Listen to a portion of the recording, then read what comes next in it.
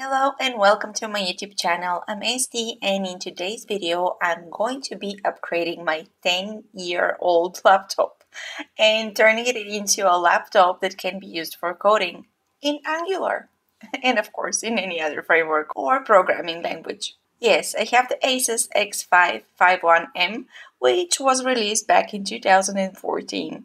In this video I'm going to be disassembling the laptop and I'll be upgrading the RAM and the hard drive. So if you're interested, keep on watching. My goal is to turn this old piece of laptop into a coding machine. This will be a challenging task and I'm going to make two videos. This one, part 1, is going to be devoted to doing the hardware upgrade, and the next part is going to be about the software, mainly the operating system. I have done all of those things plenty of times before, but I rarely record the process.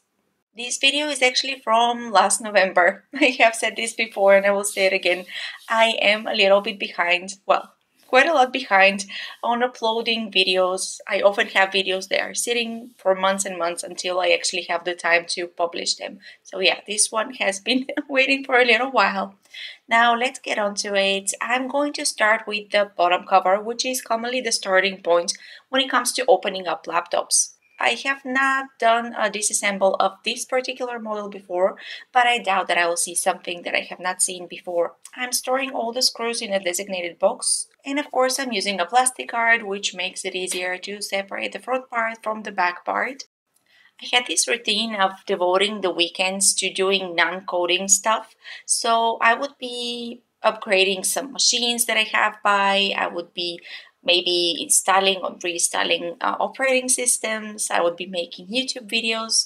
I should try and get back to doing it since it serves as a nice break from the daily routine of coding and sometimes coding for too long. After I'm done with separating the front from the back, I am gently turning the laptop around because I see how the keyboard is connected and I work on removing it. It is held by 3 not-so-ribbon connectors, so I am gently releasing each one. Now that the keyboard is removed, the motherboard gets completely exposed. So let's see what we got going on here. Okay, I'm going to start with the hard drive caddy because this will make it easier to move on to the motherboard after. The hard drive caddy is held by 4 little screws, 2 of which are on the motherboard, so I'll be unscrewing them first of all, and then the rest of them one by one. And now the hard drive caddy is out together with the hard drive itself. Moving on with the motherboard. It seems that the RAM card slot is on the other side. Well, okay, what can I do? Once again, I'm unscrewing every screw and I'm storing them in my tiny box. There are a few more connectors that I need to remove and I'm being extra careful with those. The battery of this laptop is not so easily accessible, and by the way, the battery that I have is faulty. The laptop works only when it is plugged in and charging. As soon as I unplug it, it stops working. The battery shows empty all the time, so maybe I'll look into getting a new battery. I'm releasing the video cable, which is held by this annoying sticker.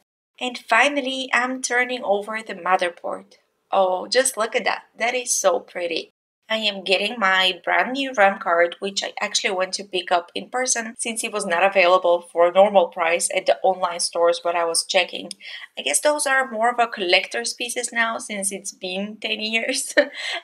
Here's the old RAM, which was 4 gigabytes, and the new RAM, which is 8 gigabytes. Yeah, I know 8 gigabytes sounds like nothing now, and I would have gone for 16 at least, except that it's not supported by this model. It has only one RAM card memory slot, and it has non-removable built-in 2 gigabyte RAM, and the maximum that it can support is 10 gigabytes. That leaves me with the only option of upgrading to 8 gigabytes. So that's the best that I could do. I am going to store the old one. Not really sure why, but I'm just keeping it.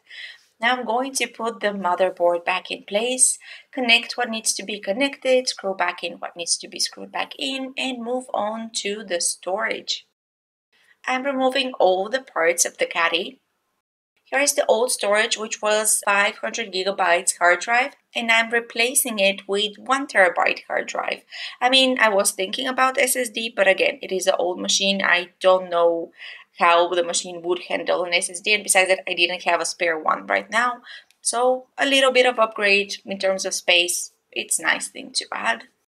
And now I'm placing the new hard drive back in the caddy and screwing in the tiny screws and reattaching the caddy onto the motherboard back again. And then I just continue to reassembling the laptop. Those upgrades did make a nice difference, but it is pretty old laptop, and while I was running Windows on it, the difference was not so noticeable.